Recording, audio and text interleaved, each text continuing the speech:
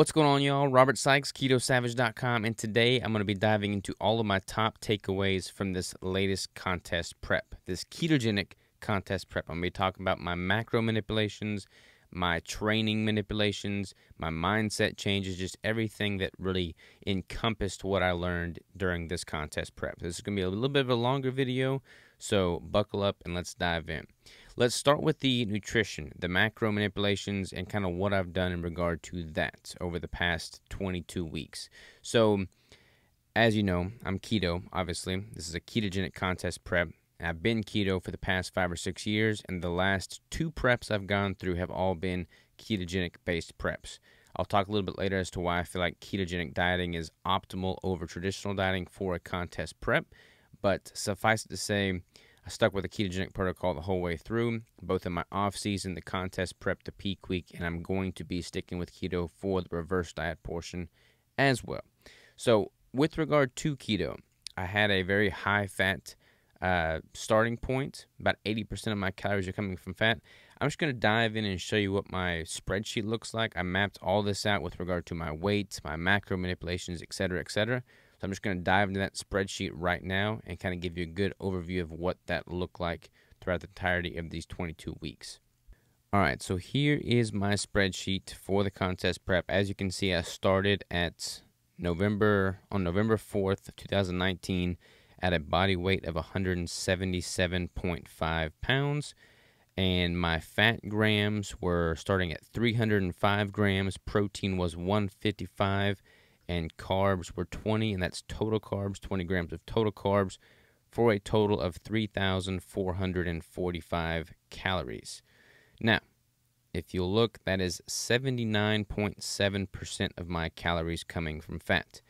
And I basically titrated fat down and protein up very gradually over the next several weeks until I reached my protein threshold.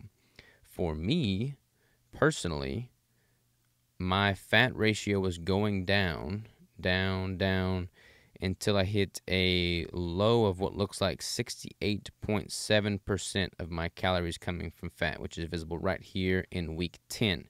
At that point, my fat grams were 215, protein was 200, and total fat or total carbs was 20. So that's where I'm at there. I basically reached a height of 200 grams of protein during the course of this contest prep. Now, at that point, I started decreasing protein and also decreasing dietary fat, which resulted in an increasing fat ratio. So I started seeing an increase there. As you can see, those ratio numbers are going up. 71% of my calories coming from fat. And as you can see, the total calories over here, for instance, in week 18, I just dropped below 2,000 calories. So I went from 2,020 down to 1,955 at about 71.4% of my calories coming from fat. Now, here's something to take note of.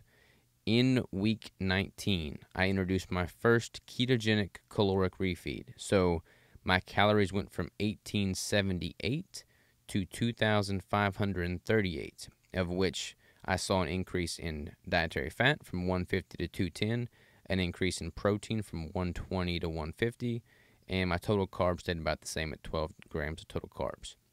So that refeed looks like this. 74.5% of my total calories are coming from fat.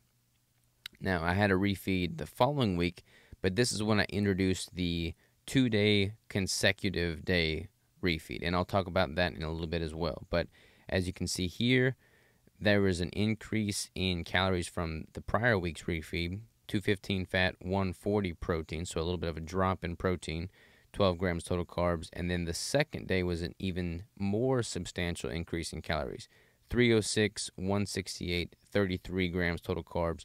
Total carbs increased a little bit simply because my overall calories were increasing. I wasn't eating anything specifically higher in carbohydrates. All right, so here we have the peak week, basically. So week 21, this is the peak week. The 28th here was the show day. Again, you can kind of see my total weight here, 166.4. So I've dropped just over 10 pounds. And there was an increase in calories on the first day of the refeed from 1780, which is the lowest I got, to 2,580, all the way up to 3,546 on the day prior to the photo shoot, or the competition. Based off of basically the concept is whether it's a photo shoot or a competition, this would hold true.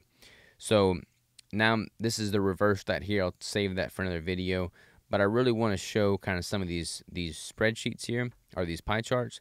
So as you can see, the weekly macros are resulting in increase in dietary fat ratio. So here during the peak week, 76.2% of my calories were coming from fat. On the refeeds, 77.7% of my calories were coming from fat.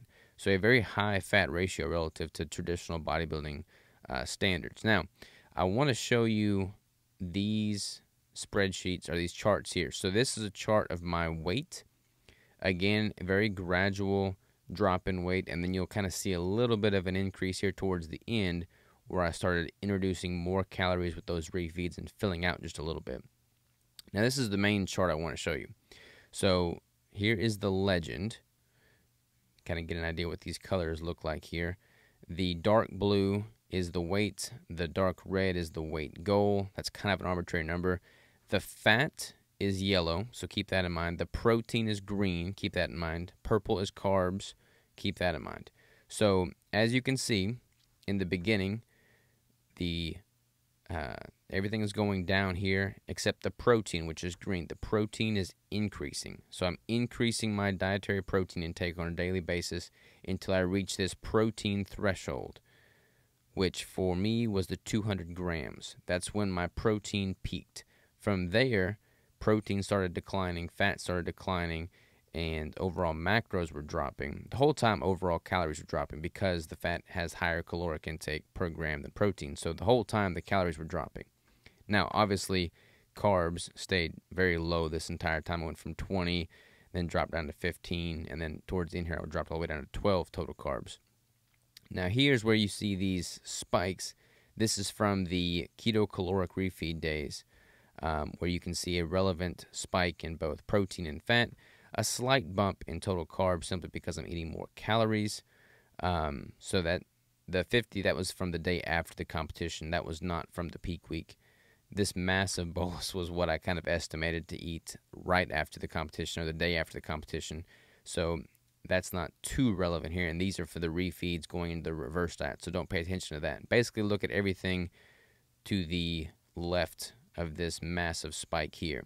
So you can see I've got an increase in fat, increase in protein both days, slight bump in dietary carbs, but only 33 grams of total carbs. So I'm not using carbs to fill out and peak for a competition like traditional bodybuilding diets suggest. So no need for that. The main thing I want to illustrate here is the increasing protein to find a protein threshold, and then that drops. Dietary fat stays high throughout. Dietary fat ratio stays high throughout. And that's a pretty good overview of what a typical contest prep from a macro standpoint looks like for me. Now, there's two things that I want to make a note of with regard to what I kind of manipulated with regard to the macros and the food. As far as the food goes, I kept it pretty simple. I recommend keeping it pretty simple. My macros change every single week, and as such, I change my meals every single week, but I make a very small, slight change. So you saw the meals throughout the whole documentation process. Mostly they were comprised of, eggs, ground beef, some organ meats, stuff like that that's easy to tweak, and I'll just prep it all, or Crystal would prep it all for the whole week while my macros were set the way they were, and then I would just add an egg, remove an ounce of ground beef, something like that, so I could stay consistent with it. Two things that I'm very proud of. One, I ate an entire keto brick every single day of this contest prep.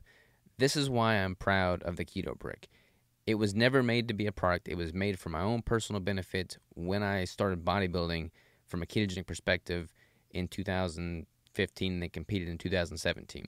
The keto brick is not a snack bar. It is a performance bar. You won't find me eating snack bars during a contest prep because they don't warrant the nutritional value and density that I look for when I'm trying to optimize performance. The keto brick does.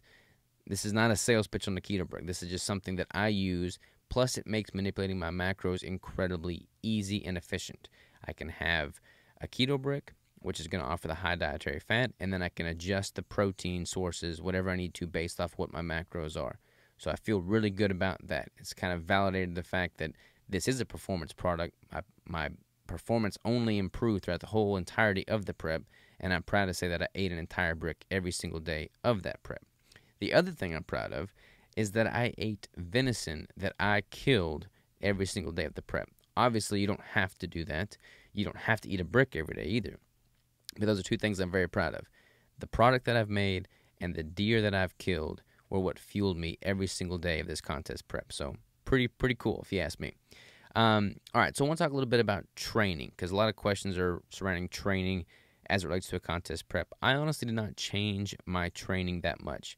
From what it was in the off season to what it was in the contest prep, I started tracking my training so that I can get a good solid baseline as to what my rep scheme was, what my total intensity was, what my weights lifted were, so that when I went into that contest prep, I can try and maintain and build upon that. And I'm happy to say that I was able to hit PRs throughout the entirety of the contest prep as well.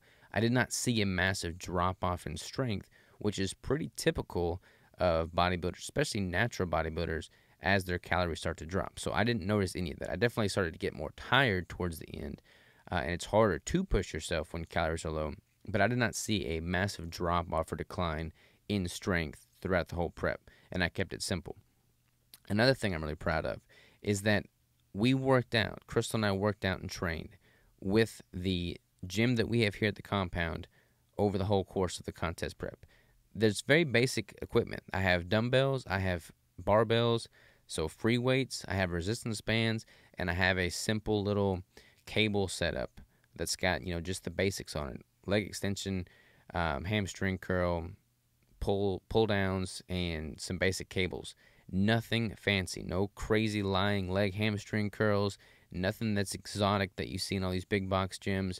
And I was able to increase my strength, increase my muscle density, increase my overall shape from what it was in my last competition, all using equipment that I have here at the compound. Now, I know that not everybody has all the stuff that I have at their home gym, but the main point I'm trying to make here is you don't need all the fancy top-of-the-line stuff in order to see progress and improvement. I was incredibly pleased with my improvement in muscular shape and symmetry using just the basic primitive equipment that we have. So take note of that. With regard to cardio, I typically use and recommend the Stairmaster.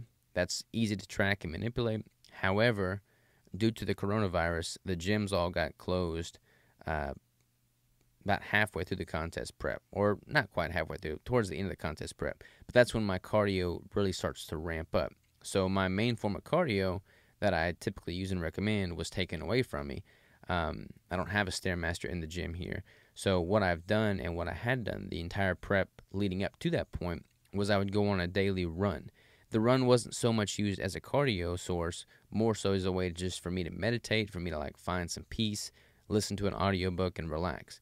But I started to lean on that when the gyms closed down because that was my only source of cardio. But having a good consistent run, which for me was about 1.3 miles every single day at a pretty, not a crazy pace, just a nice leisurely pace, an enjoyable pace. That to me was my only form of cardio really throughout the whole course of this prep, and that did the job. So super happy with that. There's no need to kill yourself on cardio day in, day out. I mean, my runs were 10 minutes long. Or less than 7 minutes long, 7 to 12 minutes, depending on how long I would go. So you don't need to spend hours and hours doing cardio if you have your diet properly formulated and you're on top of your training. So no need to kill yourself on the treadmill. So another thing I want to talk about is the peak week itself. And this was the first year I'd ever implemented the 2-day consecutive refeeds. I was incredibly pleased with how that turned out. I didn't know what to expect. In the past, I had not filled out like I would like to on show day. I noticed that I would come into the prejudging show a little bit flat, and then by the end of the day, I would fill out and look much better. So my theory was that by having a fat source on Thursday, an increase in calories on Thursday, and then an even larger increase on Friday, especially Friday morning, the day before the show, then that would kind of buffer myself and allow me to have enough time to truly fill out and let my body absorb those nutrients, soak them in, and make the most of them, especially since fats digest and absorb much more slowly than proteins and carbs. I felt like that was a necessary thing.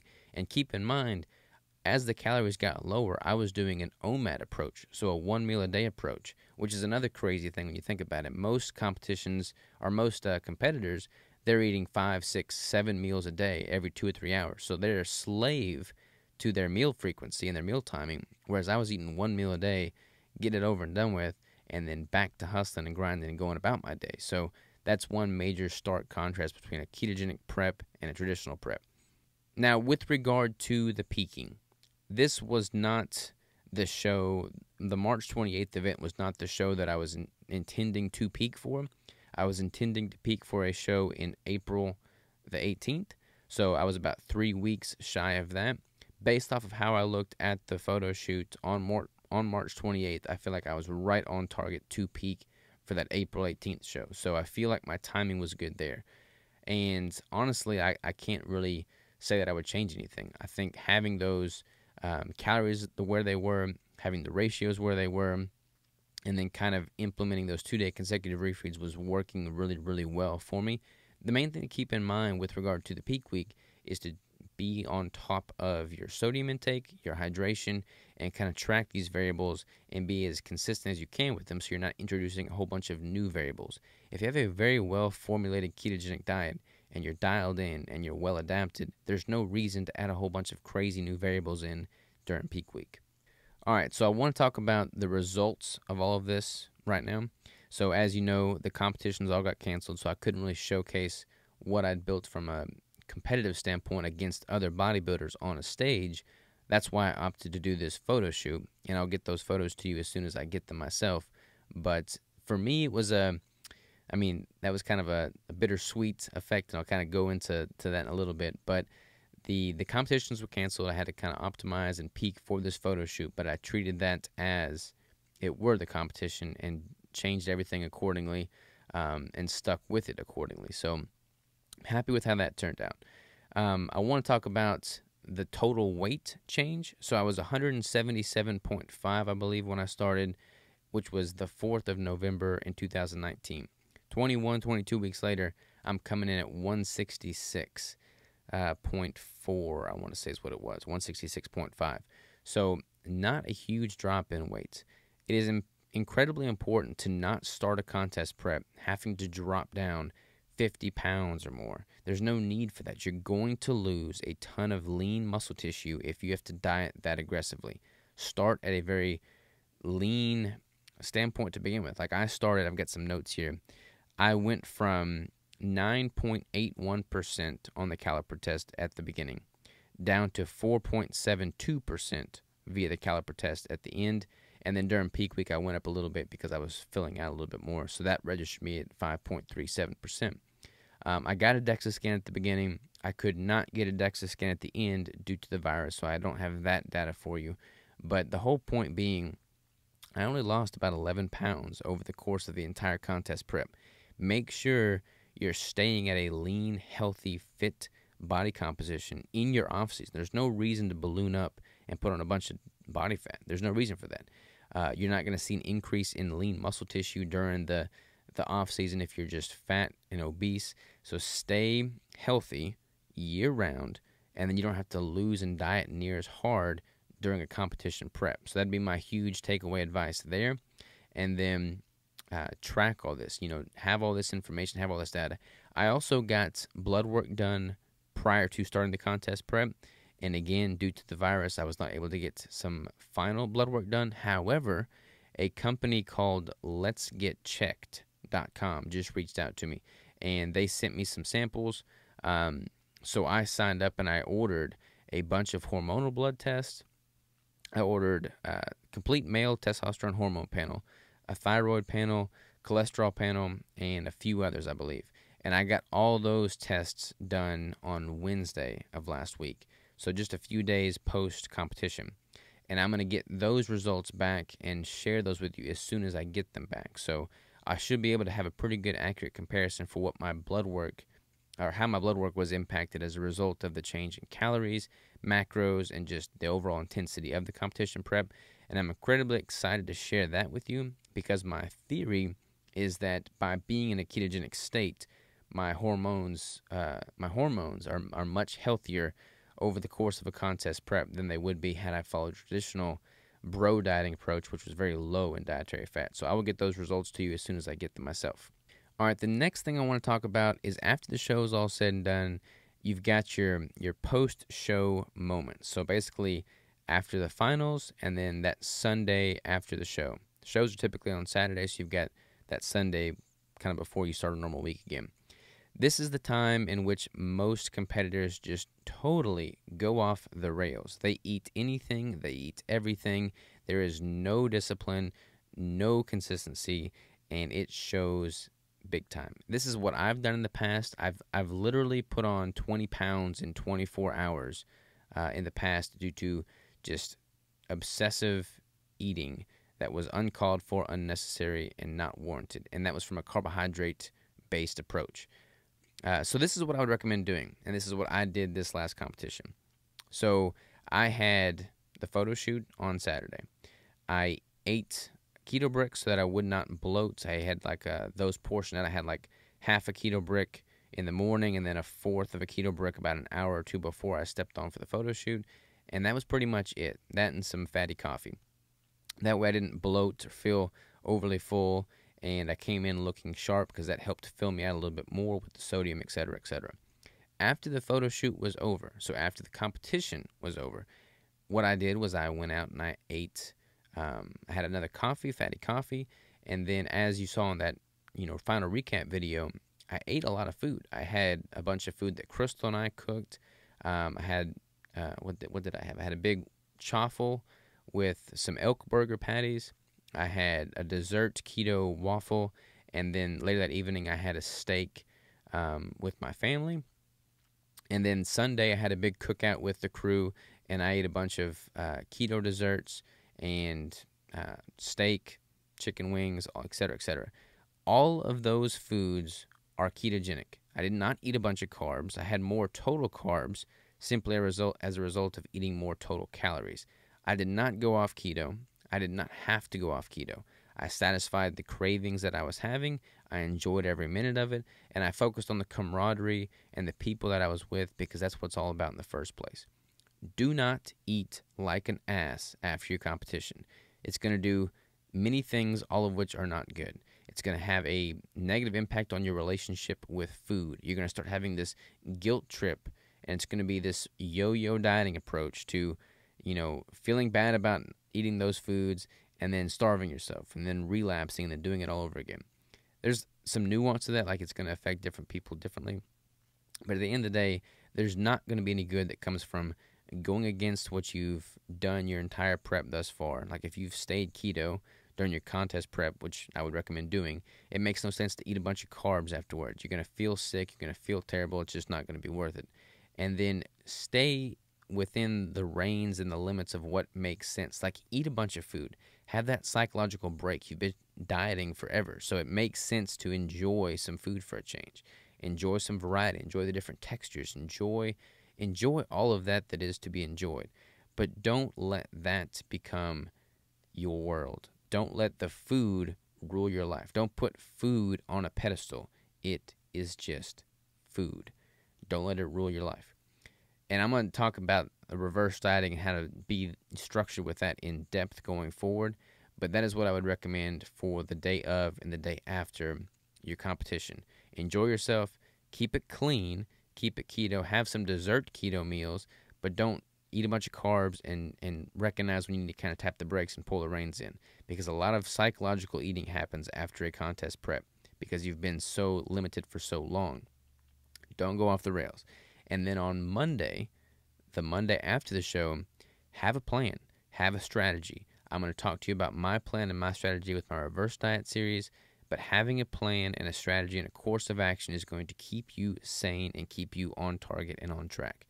So definitely have that in order.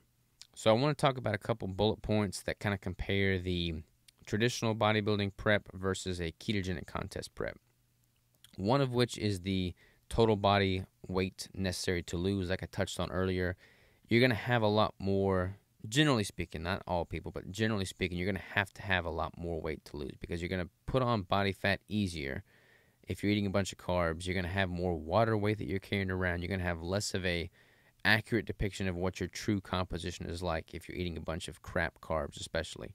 So by staying keto in the off season and throughout the contest prep, you're gonna have much less total weight to lose. Generally speaking, that's been something that I've noticed and found within myself. My first contest prep, I lost 70 pounds, and that was just ridiculous because I lost a ton of lean tissue in the process. This contest prep, I lost 11 pounds, and I didn't lose any lean tissue. So I would definitely advocate going about it that way as opposed to the other way. Another thing that I noticed is that my relationship with food is better throughout. When you're eating a traditional bro dieting approach and you're having carbs as the primary, source of energy, your energy dips and tanks and spikes throughout the day as you're eating these meals. That's going to result in this fixation on those meals, and you're going to let those meals pretty much run your life. With me going into it this way with a very low total carbohydrate approach, I didn't have those spikes in energy. I didn't have those dips in energy. It was just consistent, even keeled throughout the course of the entire day. I had one meal a day. I could enjoy that meal, make the most of that meal, be present in that meal, and then get back to living my life.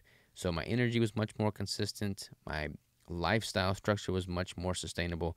It's just a much different approach than a traditional bro diet, one that I would recommend over a bro diet for sure.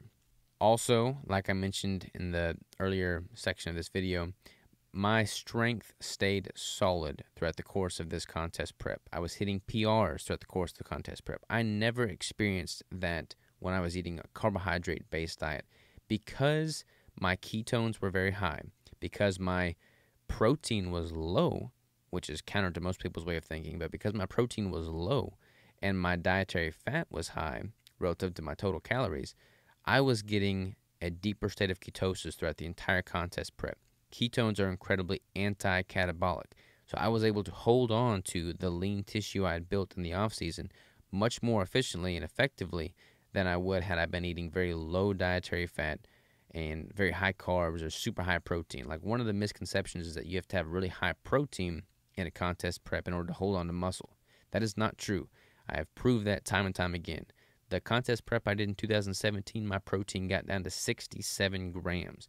This contest prep, my protein got down to 100 grams, both well below my lean mass. I didn't lose any muscle.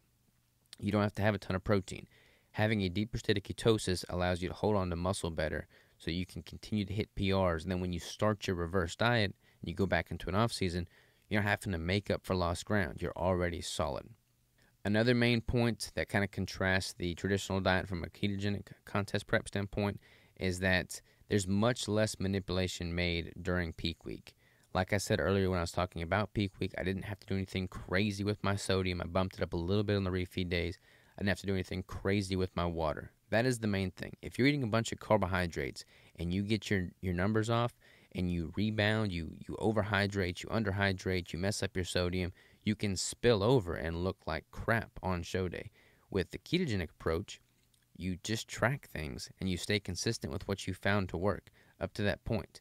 I literally had probably, 50 or 60 ounces, maybe even 90 ounces of water in my system before I ever stepped on stage, before the photo shoot ever took place. Most competitors are just barely sipping water because they don't want to spill over. And then as a result, their electrolytes get out of balance and they start cramping up and they cannot perform. They can't hit the poses properly. Having proper hydration, proper sodium, proper electrolyte balance, and just a properly formulated ketogenic diet during peak week makes peak week so much easier and much more enjoyable. And then finally, to kind of wrap up the differences, I will just say that having a ketogenic off-season, contest prep, peak week, and then post-show and reverse diet all inclusive is so much more enjoyable and sustainable. And that's just the fact of the matter. Like, that's not even, I could say that's an opinion, and I guess that is technically an opinion, but I've done it both ways. I've talked with people that have done it both ways. I've talked with so many competitors that come out of a show, eat a bunch of carbs, blow up the next day, and just feel trapped and have this very negative relationship with food. I don't have to worry with that near to the extent that I would had I been eating carbs this whole time. So I would argue that having a traditional bro dieting bodybuilding approach to your nutrition is just very, very much so inferior to the benefits that I'm seeing with the ketogenic contest prep. And this is literally what I've been preaching for the past 5 or 6 years because I've done both. I've seen the light at the end of the tunnel. I've experienced what's possible.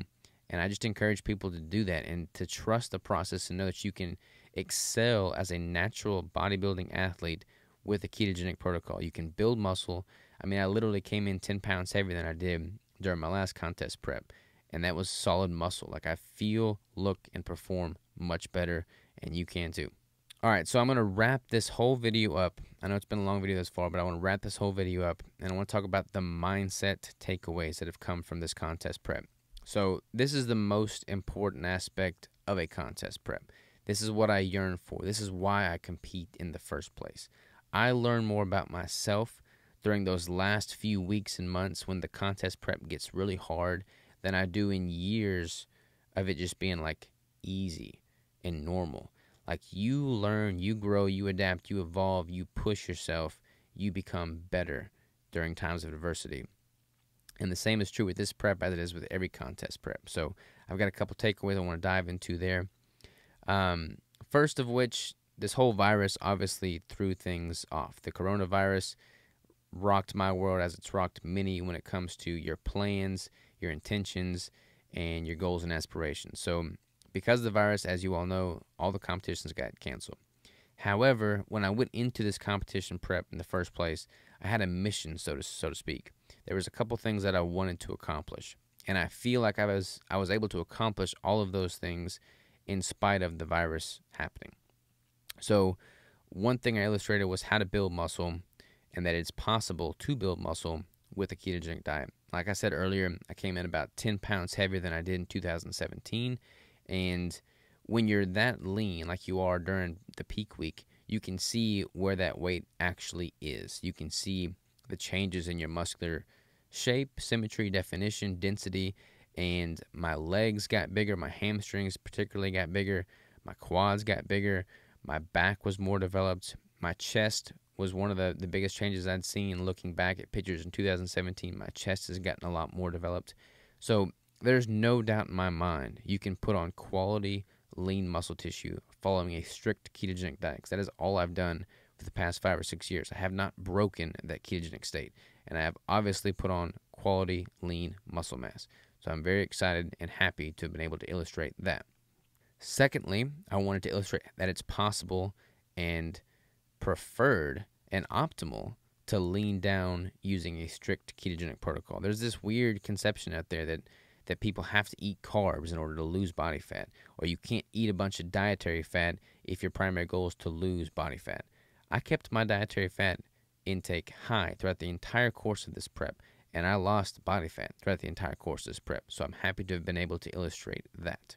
I wanted to showcase that you can peak for a show, that you can manipulate a couple of things during peak week, such as the increase in calories, the increase in proteins and fats, the slight tweaks with the sodium, and just a few subtle changes to actually improve the way you look one day to the next, like on a 24-hour revolving basis. So many people think that you have to have a huge bolus of carbohydrates the night before the show to peak for the show. If you're a ketogenic athlete and you're prepping for a competition in a ketogenic state, don't listen to your coach if they tell you to eat a bunch of carbs the night before the show, because they clearly don't know what they're talking about and don't know how ketogenic bodybuilding works. If your body's performed well thus far, don't throw in some crazy variable that you haven't tested, don't know how it's going to respond, and is just totally different and stark contrasting to what you've been doing and been working up to that point. If you've been keto, keep it keto, allow yourself to adapt and evolve and get strictly keto adapted, and then benefit from that. There's no reason to have the carbs as a variable. And then one of the main things I wanted to accomplish with this prep is to beat the shape, the conditioning, the look, the size that I had at the last competition. There are definitely competitors that you're up against on stage. I didn't get to have any competitors on the stage, but bodybuilding is an individual sport. I wanted to beat myself. If my 2017 bodybuilding self was, up against my 2020 bodybuilding composition, which would win. In the eyes of the judges, who would win? And like I said, I didn't peak for this show, so I honestly think I was a little bit leaner in my 2017 physique because I did peak for that one. However, when I take into consideration the shape, symmetry, fullness, density, and just overall, increase in mass that I brought to this year's contest prep, with the fact that I also got pretty freaking lean, I truly think that the judges would vote in favor of my 2020 shape. I personally prefer my 2020 shape. So with that said, I feel like I've won in that regard. Like I beat what I had brought to the table previously, which is always my main goal.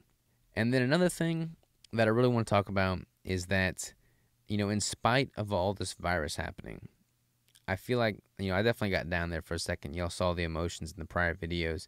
It's hard to make that into a positive.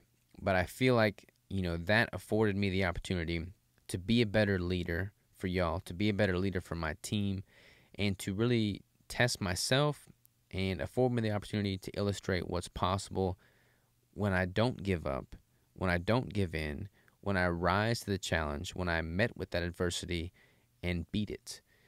I could have easily just given up and said, oh, the competitions aren't going to happen. Let's just throw in the towel and go back to eating like a slob. Although I never ate like a slob, but go in to just, get all depressed. And I decided not to. I felt like, if anything, having the virus have the impact that it did gave me an opportunity that I would not have had the virus never occurred. Yes, it's true I never stepped on stage, but because of the virus, I had the opportunity to take a hardship that is affecting us all, whether you're a bodybuilder or not. I mean, no matter who you are or where you're at in the world and what your industry is, you've been impacted by this virus. And this was my way to take this hardship, this adversity, this challenge, this obstacle, and make the most of it. And I feel like that's something I would not have had, had it been another year, another season. So in that regard, I'm grateful that I had that opportunity. I'm obviously not happy that the virus happened, but I feel like I truly made the most of it given the circumstances and the resources at my disposal. So I'm proud of that. And the last point that I want to make with regard to this entire competition prep series is that with regard to the mindset, I was able to tap into this stillness that I have not had in quite some time. I said earlier, every time I go through a competition prep, I learn more about myself.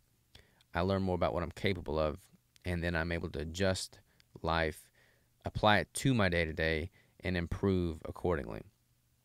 These last couple weeks, the contest prep, when things were really looking bleak, when the virus reared its ugly head, when the competitions were canceled, when I found out that I couldn't spend time with my family, when all this negativity came seeping into my life, I was able to just truly find a stillness, this sense of meditation, this sense of being, this sense of purpose that I haven't felt or experienced in quite some time.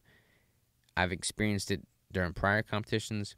I've experienced it when I started the business and I was $250,000 in credit card debt, or $250,000 in debt, and I had to bootstrap it and make it into what it is today. I've experienced this before when Crystal and I have been on the rocks during the early years of our relationship, and I've experienced it now with the hardships that this prep brought to me. Having that stillness and learning from it and tapping into it and recognizing and appreciating who I am, what I stand for, where I'm going, what my purpose in life is so incredibly empowering. And I only tap into that when things are freaking hard. So I encourage you all to find things in life that are freaking hard. Seek them out. Use them. Leverage them. Make the most of them. Learn from them and benefit from them. If you do that, you become unstoppable and you get better and better and better. And that compounds over time until you have created something that you can be proud of, until you've created a legacy that you can hold your head high about and know that you're adding more value in this world than you're taking. So that is the recap of this 2020 Keto Competition Prep Series. Hope you learned something. Hope you enjoyed it. I'm going to be diving into a reverse diet series going forward. I'm super excited to be sharing that information with y'all. So stay tuned for that. Until then, thank you all for everything. Thank you all for the support. I could not have done this without you. There were so many times when I wanted to give up, and then I thought about y'all, and y'all kept me going. So thank you. I love you, and I'll talk to you soon.